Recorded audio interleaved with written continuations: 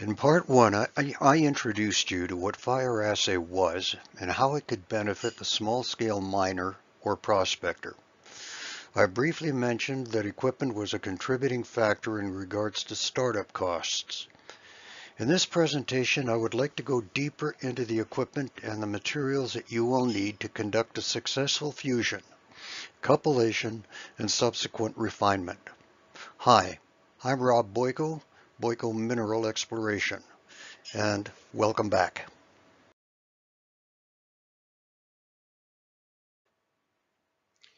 To start with, you will need a pot furnace, which is commonly referred to as a fusion furnace. In some cases, you could get by just using a muffle furnace, but for assays that require higher temperatures, a crucible furnace is needed. The muffle furnaces are used for roasting and cupellation. The crucibles are used in conjunction with the fusion furnace for the creation of your lead beads. The scorifiers are used for the same purpose, but are more for special requirements. The capels are used to further refine your beads. These are used to eliminate the lead, resulting in a precious metal bead known as the door bead, or prill. Roasting dishes are used to eliminate the sulfur component in your concentrates or ore materials, and that includes organic materials as well.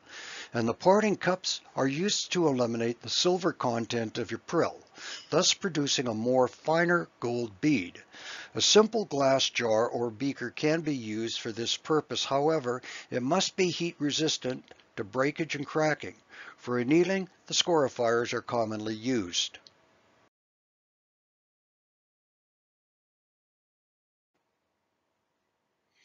In order to handle the crucibles, capels, etc., additional tools are required. Charging tongs are used for the handling of larger crucibles where the use of a large fusion furnace is used, or when removing larger crucibles from a pot fusion furnace. Crucible, scorification tongs, are commonly used around muffle furnaces due to the smaller melting pot sizes. Capel tongs are designed to handle the different capels. As the name suggests, button tongs are basically specially designed tweezers for the safe handling of the lead buttons. Tweezers, which are not shown, are used to handle the refined beads. Scrapers are simply used to remove any boiled over metal or spillage inside of a furnace. Scrapers are also used in the process of refining bullion. The anvil is used to square the lead buttons into cubes for compilation. No need to explain the hammer.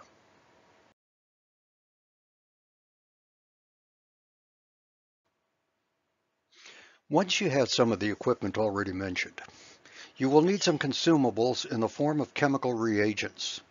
These are not recoverable for the purpose of reusing. These chemicals are actually used for the formation of the slag and the lead buttons, as well as refinement and purification of your prills. On the left side of the are the chemicals that are most commonly used. The silicon dioxide is pure powdered quartz. However, powdered glass can also be used, as glass is a form of quartz. The disodium tetraborate is commonly known as borax glass or just simply borax, and the sodium carbonate is referred to as soda ash or washing soda by the old-timers. The purer the grades, the better. In the industry, lead oxide is litharge, and the potassium nitrate has the common name of niter. Flour is just that, plain organic flour used for baking. The lead is just lead beads, and also foil, which is used for importation and scorification. These lead beads, or lead, should be silver-free. Sodium chloride is just plain old table salt. The acids commonly used is nitric acid and hydrochloric acid. Hydrochloric acid is often referred to as muriatic acid. Both of these acids are used to make aqua regia.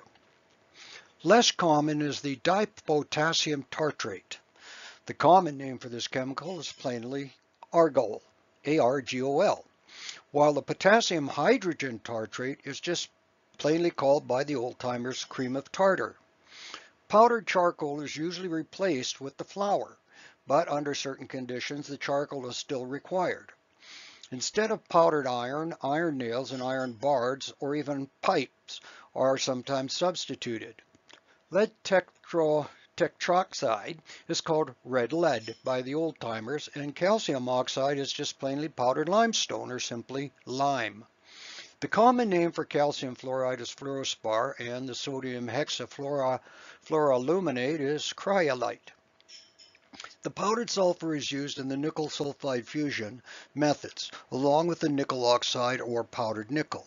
The acids that are still used for special application is the sulfuric, formic, and acetic acids.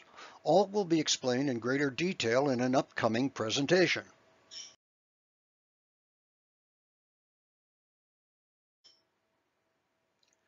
Personal safety cannot be underemphasized. It must always be number one on the priority list. Face shields come in many styles and shapes. However, they undoubtedly need to be fire resistant and pervious to flying objects, especially splattering molten material. Gloves need to be heat resistant and protective against those splatters and spills. Some come with gauntlets and others without it. It is personal choice. However, if they come without gauntlets, then aluminum sleeves should or must be worn for protection. Aluminum protective aprons should also be used when handling hot molten material. Some varieties are made with sleeves attached. If an aluminum apron is not available, then a good leather blacksmith or welder's apron could be a substitute. When working with concentrates and samples during the fusion and cupellation stages, toxic gases are relieved, such as sulfur dioxide. Breathing masks with the appropriate canisters need to be used. Lead vapors are also a big concern, as lead is toxic during repeated exposure. During parting, toxic vapors are also present, and this process needs to be carried out on a fume hood, or within a fume hood, that is. If a fume hood is not available, then it may be done outdoors or in a well-ventilated area while using your respirator, that is your breathing mask with the right canisters attached.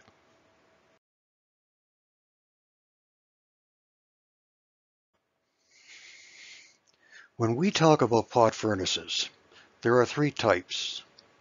The newest of these are electric and oil or gas-fired. In the old days, when neither of these fuel sources were used, these furnaces were coke-fired, similar to that of a blacksmith's forge.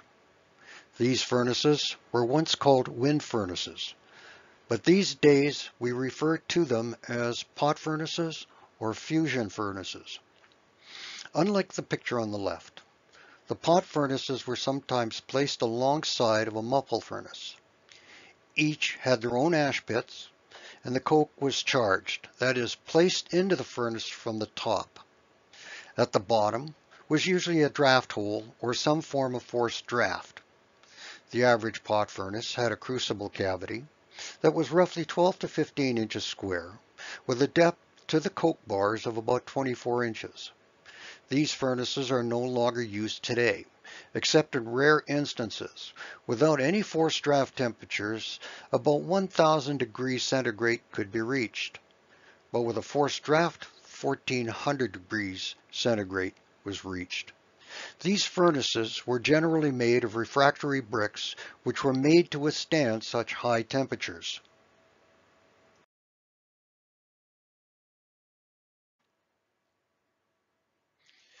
The coke-fired furnaces had an inherent problem, such as the probability of sample or bullion contamination.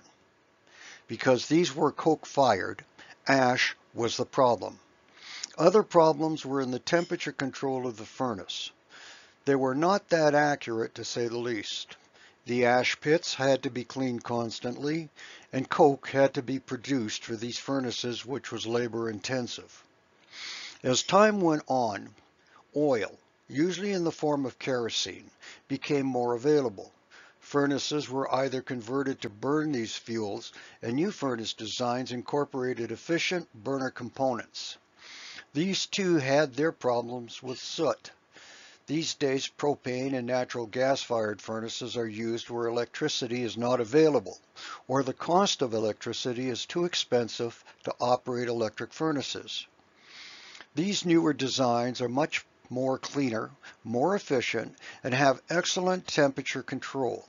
Set the desired temperature and away you go. Some are top-loaded and some are side-loaded. Temperatures range from 1000 degrees centigrade to 1800 degrees centigrade, like the high temperature laboratory furnace HTF, which has a maximum temperature of 17 to 1800 degrees centigrade. This furnace has a chamber volume of 4 to 10 liters. One other note, fusion furnaces are considered as closed system furnaces. The crucible is completely engulfed in the combusting gases, which exits into the chimney. Unlike the muffle furnace, there is no access to the clean, cool outside air.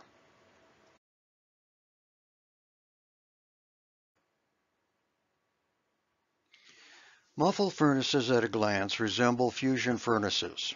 However, these furnaces are considered to be open systems. That is, they have a closed vessel chamber that is sealed from the combusting gases of the coke, oil, or gas-fired systems. The vessel chamber also has an air inlet and an exhaust outlet separate from the exhaust chimney. This air inlet is controlled by some form of valve system.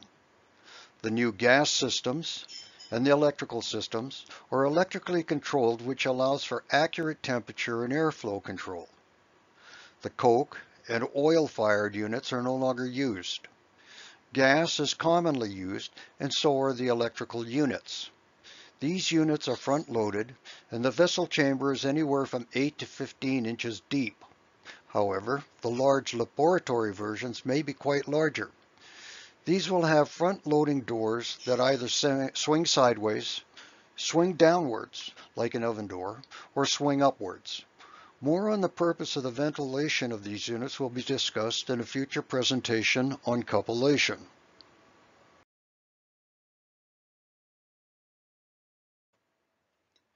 Electricity is much cleaner and therefore preferred for the home laboratory or the commercial lab. Gas-fired furnaces are equipped with electronic control units, but some portable units will not have this feature, and therefore temperature and airflow will not be accurately controlled. It is always recommended these days to purchase one that is electrically controlled. This may become a problem regarding portable units. An inverter generator of a suitable size will be required for the field. Regular generators deliver dirty power, which can or may destroy the sensitive electronics used to control the furnace temperature, etc. Unlike the electric units, in these furnaces, as the temperature increases, carbon is released as an elemental carbon. This is most prevalent in the oil-fired units in the form of smoke or soot. Not so much with propane or natural gas. In a fusion furnace, as the temperature increases, carbon monoxide is produced in the form of a gas which produces a toxic atmosphere. However, as the temperature is further increased, carbon dioxide is produced. This creates an environment which is more reducing. The collection of the precious metals in the lead button become affected. Temperature must not be allowed to rise where it becomes too excessive. Once these gas-fired furnaces reach the required temperatures, the fuel supply should be cut back to avoid excessive temperature.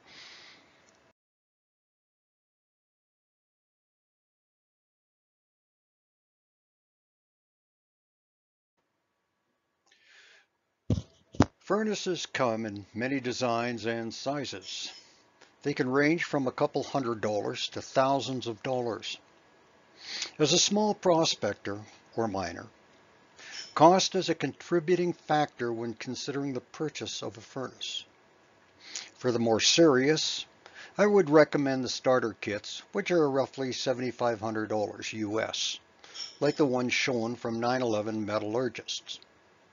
The smaller unit shown is roughly $490, which is similar to what I use in the field. It serves both as a fusion as well as a muffle furnace. However, it took quite a bit of experimentation to get decent results. Due to cost, one may consider making your own. There are a lot of designs out there, It's all about choice.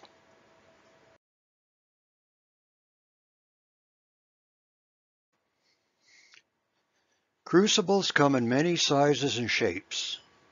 They are made from many different refractory materials. Most common are the fire clay, the graphite, and ceramics. It is the fire clay crucibles that are mostly used. These are made from a mixture of raw fire clay and sand.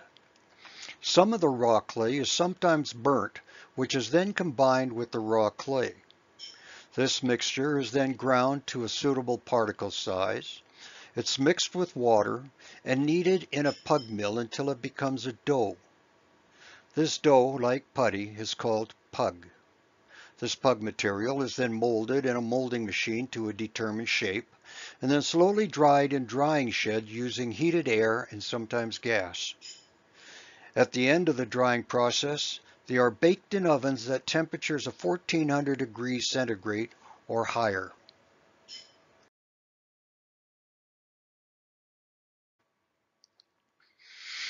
Crucibles have to be tough in order to withstand the harsh environments that they are placed in.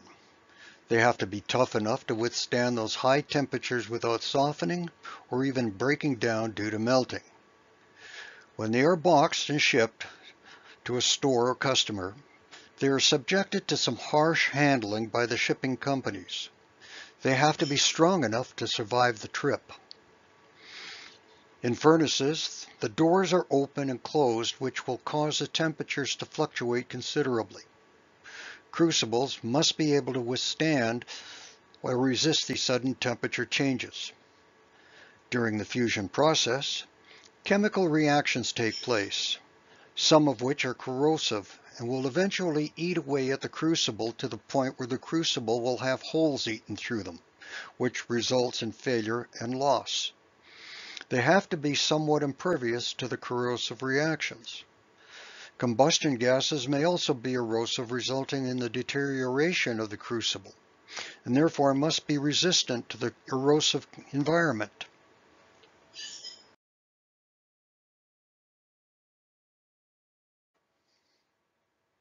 Crucibles can be expensive.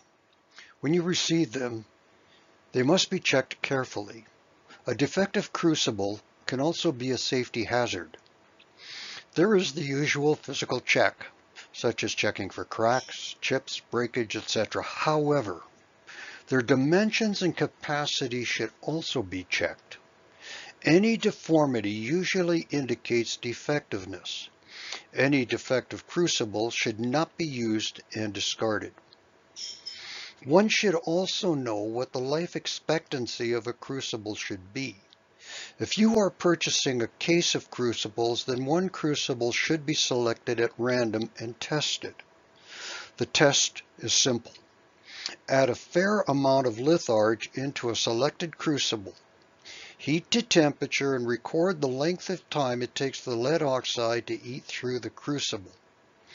The time it takes to eat a hole through the crucible can be used to calculate the life expectancy of the crucible.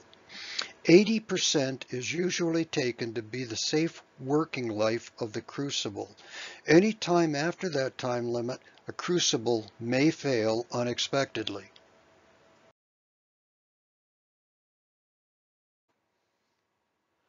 Scorifiers are small fire-clay crucibles. The difference is in their size and their shape. They are small, usually circular, and shallow. However, they may also be square. They are thick-walled, smooth on the inside. As with crucibles, they too must be impervious to molten lead and slag. They are made to resist the corrosion from the reaction of the molten litharge, as they are made with a minimum amount of uncombined silica. They come in different sizes, which is determined by their diameter. They range in size from 2.5 inches to 4.5 inches in diameter. Their use will be discussed in a future presentation on scorification.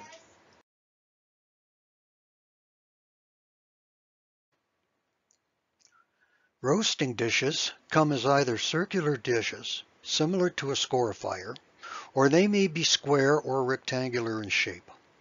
Most are made of lower grade fire clay, and some are made with fused silica as well as other materials. Unlike scorifiers, these have thinner walls and are not made for fusion or cupellation.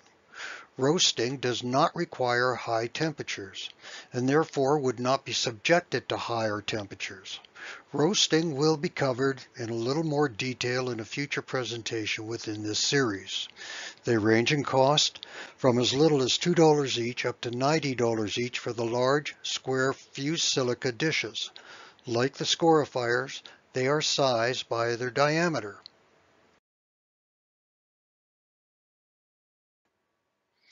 These small cylindrical vessels are made porous, capable of absorbing lead oxide and other wastes. They are used in a process called cupellation, which will be further discussed in a future presentation. These cupellation pots are used in the first of two stages of refinement of the noble and precious metals. Capels are not fusion crucibles. One has to remember that fire assay is not only an analytical tool. For small-scale miners, it is also a refining tool, as you will learn later. These come in different sizes. Some are sized by a letter and a number arrangements, such as A6 to A13, or by absorption ratings as shown. Costs will range from 22 cents up to $2.50 each. All depends on capel type and quantity, as these are usually sold as case lots.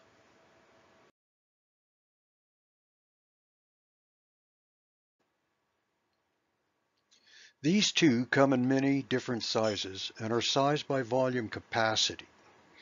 Most are made of ceramic material which is impervious to acids. Cost also differs between suppliers, and some, like the quartz thimbles and tray, are used for both parting and annealing. The ceramic cups can also be used for annealing. For the ceramic cups, trays are available. The ceramic cups are quite common and easily obtained. Usually one has to contact the supplier for pricing. The quartz unit shown is not that common, and some prefer this style. It can be purchased from a company called Fire Assay out of Barcelona, Spain. For the small miner and/or prospector, using parting cups for only refining, a Pyrex beaker is all that is needed. You can place all your beads into a single beaker of suitable size for parting. However, if you are using fire assay for analytical purposes, then you will need to weigh and part each of your beads separately to obtain accurate results.